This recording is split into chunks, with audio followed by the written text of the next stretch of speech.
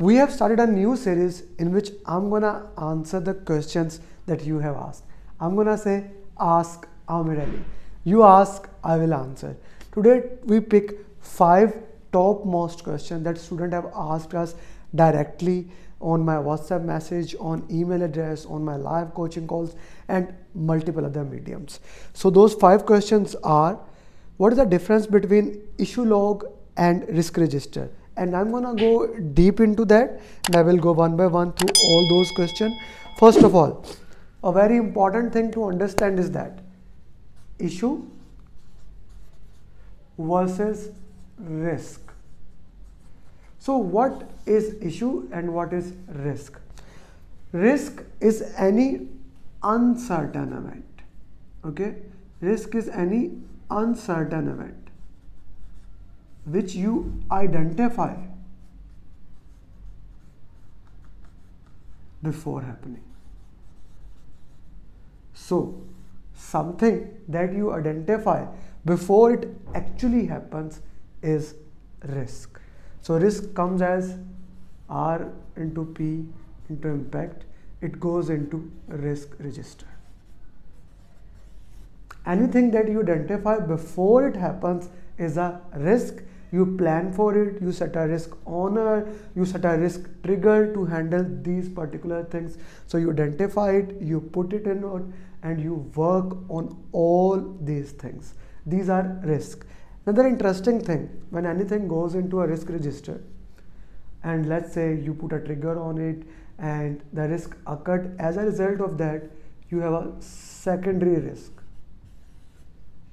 or residual risk. They will also go into risk register if you identify them before happening. One more time, anything that you identify before happening is a risk. Even when it will occur, you will update the risk register. I hope this makes sense. Issue. One more thing, risk can be positive and negative. Issue is always negative. You identify it after it has happened. Issue can affect scope, quality, anything, but you identify issue once it has occurred, not before. It has happened, you put the issue into issue log. Always negative, can be positive, can be negative, only identify once it has happened, identified before it happens. Any problem in the project, whenever any problem in the project occurred, you identify, oh, this problem has occurred. What will you do? You will always update issue log. So issue log and risk register and risk, they are important things for your PMP exam, and I hope this make sense to you. So this was the question number 1. I hope you understand it perfectly. Let's go to the question number 2. The second question is about difference between risk management plan and risk register. So difference between risk management plan and risk register. First of all, why this even confusion occurred? You see, we have stakeholder register and stakeholder engagement plan. You identify the stakeholder, put it into the stakeholder register, you categorize them, you prioritize them and work with them. So that goes into stakeholder register, and then after checking their engagement, then you make a stakeholder engagement plan. This thing happens first and this thing happens second. Whereas in the case of risk, what happens? First you make risk management plan that talks about how you are going to identify the risk. That's it. How you are going to identify the risk, how you are going to work on the risk, what are the things in the risk register, things like that, what like probability and impact definition will be here, which scales you are going to use. Is your organization risk seeker, averse, neutral, tolerance of the risk, risk appetite? All those things goes into risk management plan, and that's it. And that's it. There is nothing else in the risk management plan. No strategies, how to engage with the stakeholder, nothing else. What do we do? After risk management plan, we make a risk register. Risk register has list of all the risk, their owners, who will handle the risk, the triggers when the risk is gonna occur, their responses, of course the prioritization, residual risk, and all those things are in the risk register. So that's the difference between risk management plan and risk register. Risk management plan just talks about how to do the risk management. Risk register has the list of risk, potential responses, the detailed responses, their prioritization, qualitative and quantitative, the risk response plan, risk owner, trigger, secondary risk, residual risk, and every single thing. So risk management plan and risk register. Another important question that may have been asked here: do you need a change request to put something into stakeholder register and risk register? You don't need a change request to put anything into the stakeholder register and risk register. You can directly put something into there, but after putting something into stakeholder register and risk register, if you want to update plans, risk management plan or communication plan or any other plans, if you have to update risk management plan, then you need a change request. So that's a big difference between risk management plan, risk register, stakeholder register, and I hope the question number 2 is clear to you. I did add a bonus question for you guys, so actually we have answered 3 questions. I always like to over deliver and over promise to all of you. Okay, actually the third question is what we just answered. When stakeholder is identified, do we need a change request? So question number 3, a new stakeholder is identified. Stakeholder is identified, we put them into stakeholder register. Whenever throughout the project, whenever a new stakeholder is identified, you directly put them into the stakeholder register. You don't need a change request to do that. This is an important and a critical thing. You don't need a change request to put it into the stakeholder register. Now, once you put in the stakeholder register, we will classify them upward, downward, sideward, inward, outward, internal, external. We do the classification.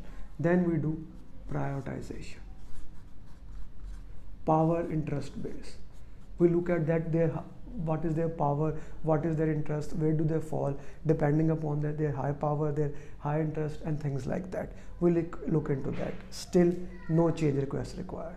Now let's say we find out they are high power, high interest, and we make in stakeholder engagement matrix, their engagement level required us to update stakeholder engagement plan.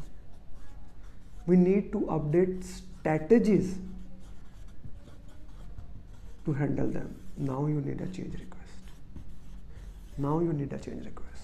What does that mean? Stakeholder register does not require change request.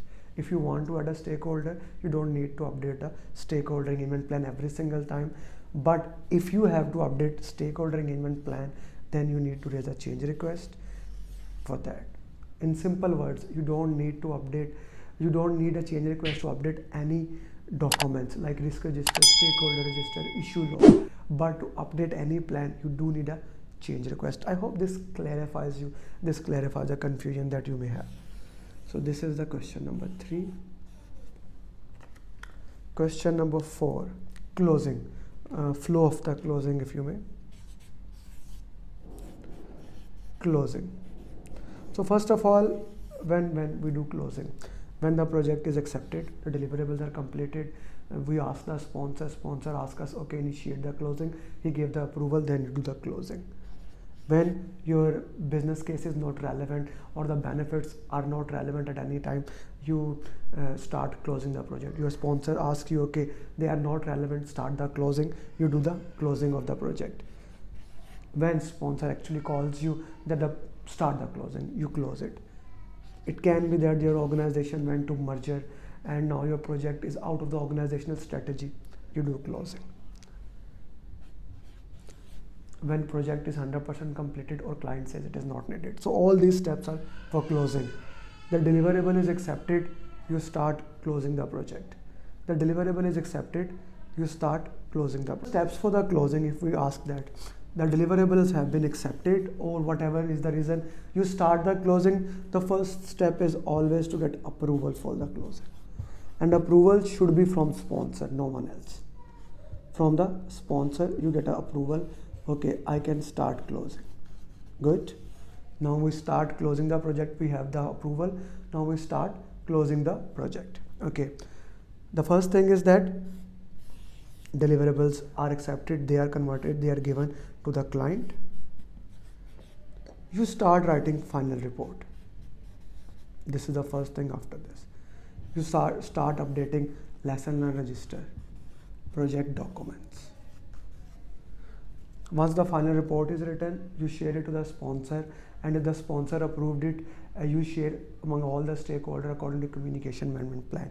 Lesson learned registers are put into lesson learned repository, and project documents are archived.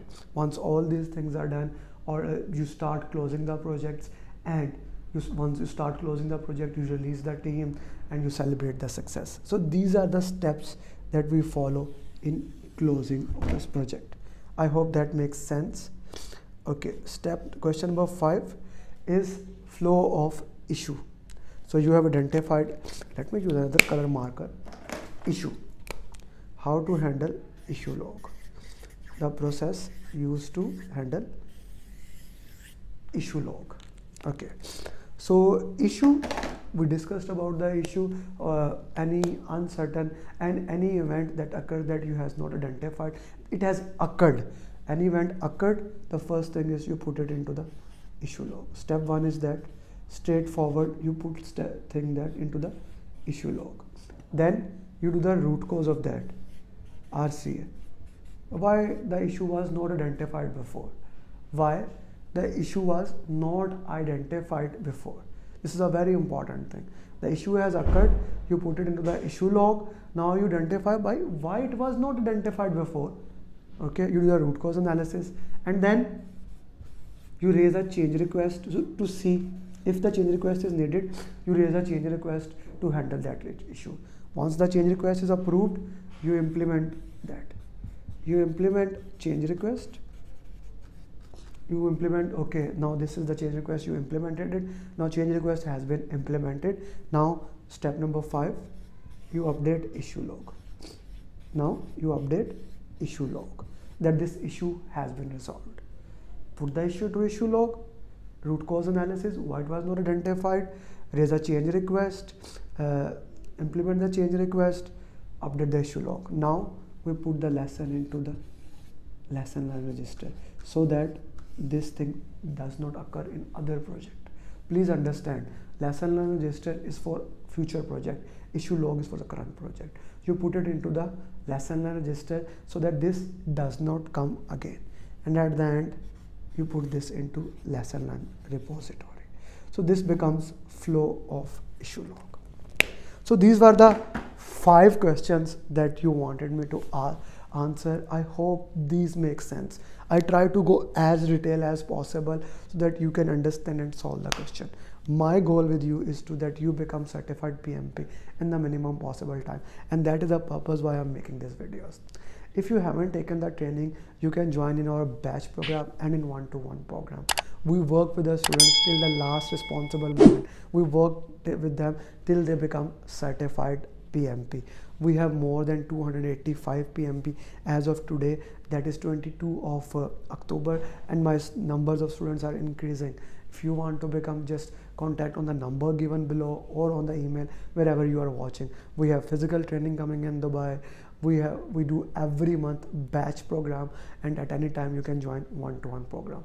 One more thing, when you like, comment and subscribe our YouTube channel, my commitment goes very high. So please do like this, do subscribe this. I hope you consider it now and you become our subscriber and you learn from us. Thank you very much, and do share it with your friends.